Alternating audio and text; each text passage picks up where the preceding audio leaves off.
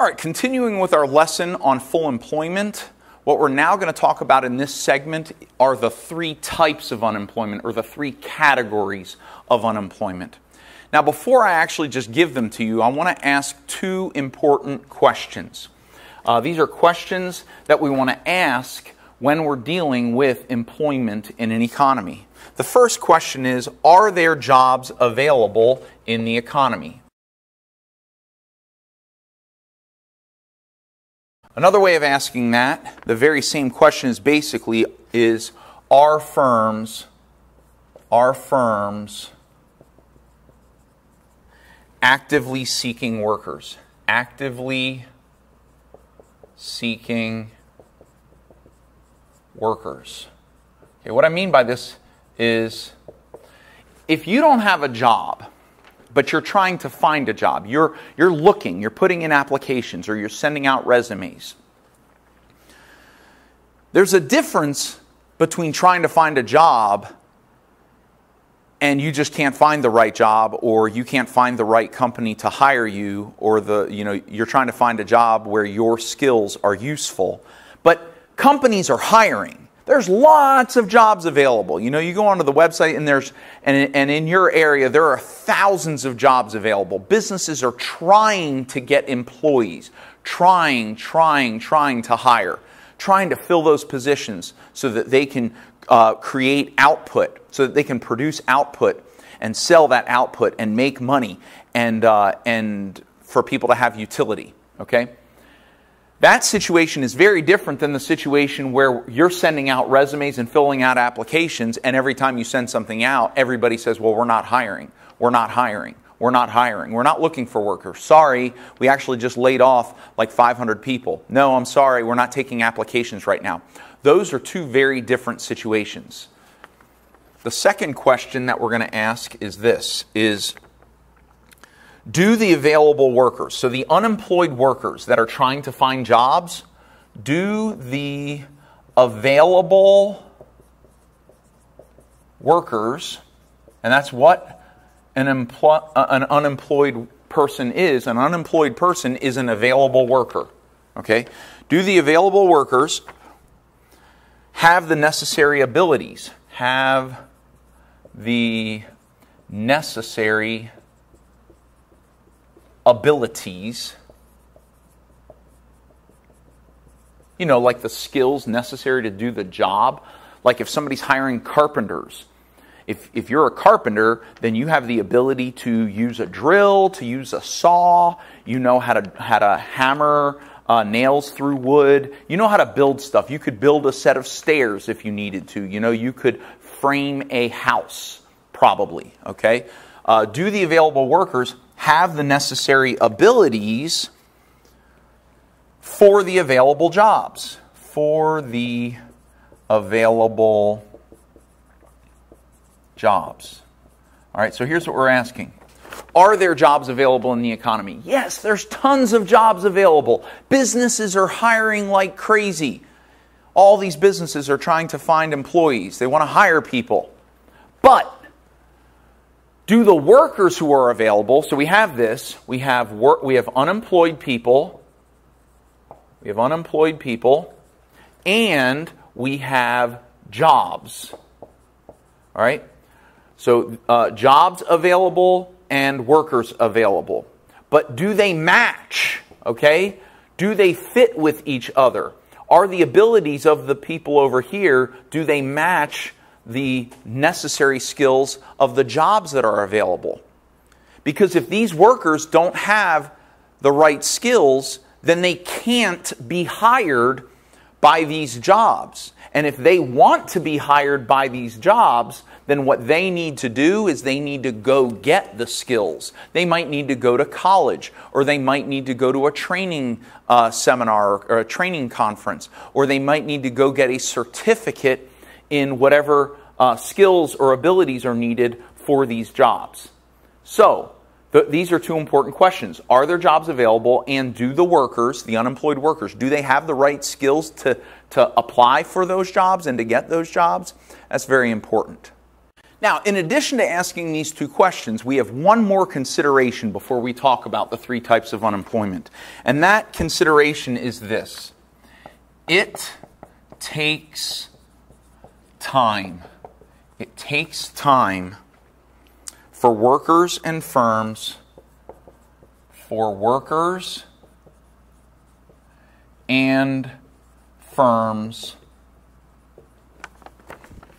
to find each other,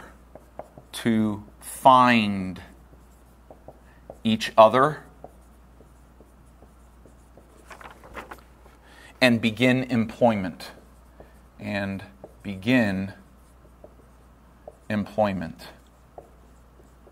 So let's say that there are unemployed workers and there are jobs available, and the workers have the correct skills or the correct abilities for those jobs.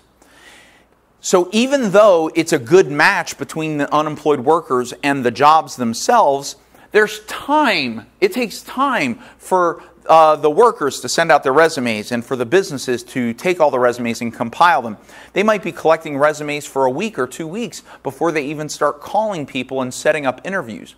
And once they set up interviews, usually there's at least a couple rounds of interviews until they narrow down the stack to the people that they want to hire. And once they hire the people, they have to give the people, hey, you're going to start in about a week. Okay, so there's time. Even if that time is only 3 days, or that time could be a month or a month and a half.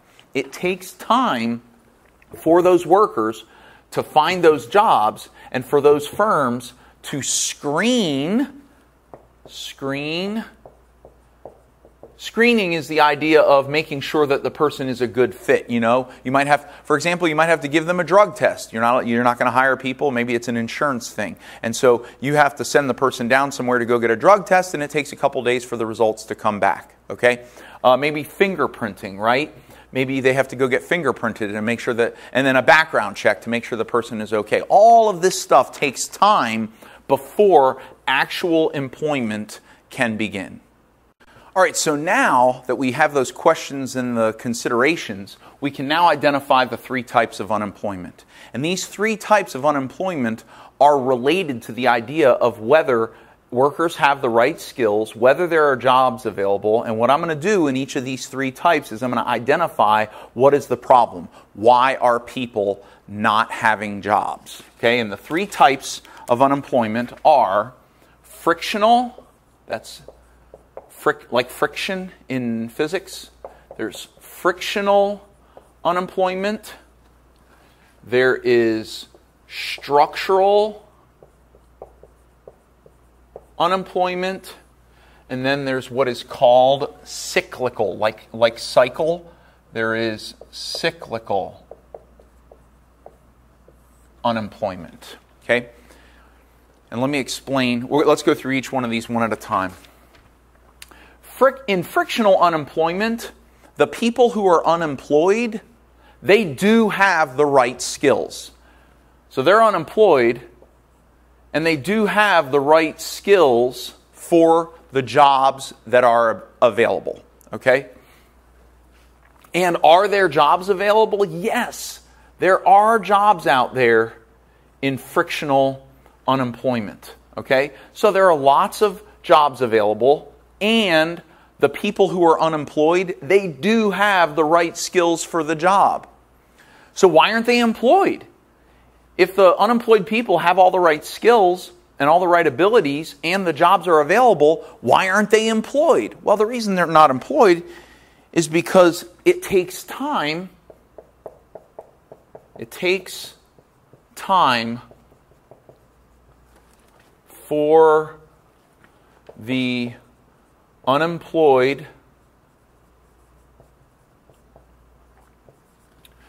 to match up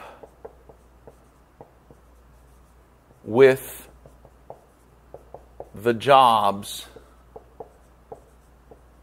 that are available and go through the hiring process. So we're going to put in here, there's the hiring process. right? This includes recruiting, it includes screening, it includes, deciding when the person's going to work, when they're going to start. And that's frictional unemployment. Frictional unemployment, by the way, also can happen with employed workers. Let's say somebody has a job, right? And let's say the person wants to move from one job to another job. Let's say that they're working for Burger King and they're going to go work for McDonald's, okay? Well, when they eventually quit their job for Burger King, it still could take 2 more weeks until they get hired on at McDonald's. And during that 2-week period, they are unemployed. They are frictionally unemployed. I started a business several years ago, and I didn't start getting paid by my own business until February, but I quit my previous job the year before in August. And so from August to September, October, November, December, January, and February, for 6 months, I was not employed while I got the business started up. So for 6 months, I was frictionally unemployed. I had the right skills and abilities, and there was a job available. I was making it available, starting my own business, but it just took time for me to move from quitting one job to starting up my business. That's frictional unemployment. Now, in structural unemployment, there are jobs available. There are lots of jobs available, yes. However, under structural unemployment, the employees, the unemployed workers, they do not have the right skills for the jobs that are available, okay? And so these companies, it's not that they can't hire. In my opinion, it's that they should not hire these people. If these companies hire these employees, it's not going to be very efficient. You can't have a carpenter working the job of a doctor, okay? Because the carpenter is accustomed to shaping and joining wood, and the doctor is accustomed to dealing with the health of human beings. Those are very different skill sets. They might be related a little, but they're very different skill sets. So in order for the carpenter to become a doctor, that carpenter is going to need to go to medical school. And that's going to take time up until they get the right skills to match the job that is available. Okay? And that is structural unemployment. So the problem in structural unemployment is that it takes time for workers to acquire those abilities. It takes time for the unemployed to gain/acquire the necessary abilities for the jobs that are available. That is the problem in structural unemployment. Okay? We've got the workers, we've got the jobs, but those workers do not have the right skills, so they're going to have to somehow or another go get those skills. Once they have the skills, they can then be hired into those jobs. Okay? Last one, let's talk about cyclical unemployment. Okay, cyclical unemployment. The problem with cyclical unemployment is it doesn't matter whether the employees have the right skills. None of the skills are the right skills. The problem is that there are no jobs available. Cyclical unemployment happens when at times of decreased economic activity in a society. We call it a recession, and we'll talk more about recessions in a few more lessons, okay? But the idea in cyclical unemployment, we'll say that some of the employees, yes, have the right skills, some of the employees, no, don't. It doesn't really matter whether they have the right skills, because whether they have the right skills or don't have the right skills, there just aren't any jobs available. Businesses maybe are laying off employees. Why? It's usually because of depressed economic activity, okay? So the problem in cyclical unemployment is that there is little demand for workers. There is little demand in the labor market. There is little demand for workers from firms. They're not hiring, okay? And it's usually due to an economic contraction, meaning decreased production, meaning there's not as much buying and selling going on. People aren't out at the stores buying as much stuff as they used to be buying. Because demand is lower, the quantity demanded is lower. And because the quantity demanded is lower, the companies are going to produce less, they're going to have decreased production, and they don't need as many workers, so they lay off workers. And then they're not looking to hire any more workers, so they have little demand for workers, and we call that cyclical unemployment due to probably a recession. Okay? Under cyclical unemployment, one of our problems here is that we have under cyclical unemployment, capacity utilization. We just learned about that. Capacity utilization decreases. So let's say our capacity utilization might go from like 97% down to like 81% if it's especially bad, okay? Under cyclical unemployment, capacity utilization is going to go down. Why? Because we're not using the workers that we have. We're not using all of our resources. We are not using all of our labor resources.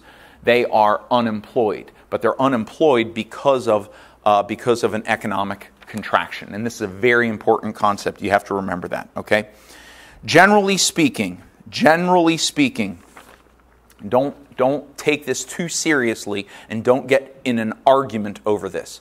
But generally speaking, frictional unemployment is good. Structural unemployment is also good, and cyclical unemployment is bad. Now, I'm not going to, technically speaking, most unemployment is bad anyways. But what I mean is there are good things that happen in an economy because of frictional unemployment. Because of frictional unemployment, people can move from a job they hate to a job they love, and they may be more productive at the job they love. And therefore, the time it takes for them to move from the job they hate to the job they love, that's good for the economy. We're going to have a better economy because those people move from a job they hate to a job they love. Structural unemployment is good because people who don't have skills gain more skills, and now our workers are more skilled in our economy and they can be more productive. So that is good. But there really isn't anything good about cyclical unemployment. The whole reason the people aren't working is just because nobody wants to produce and nobody wants to buy. And that's a problem. We need to do something about cyclical unemployment, or at least that's the way the leaders of society see it, okay? So these are the three types of unemployment.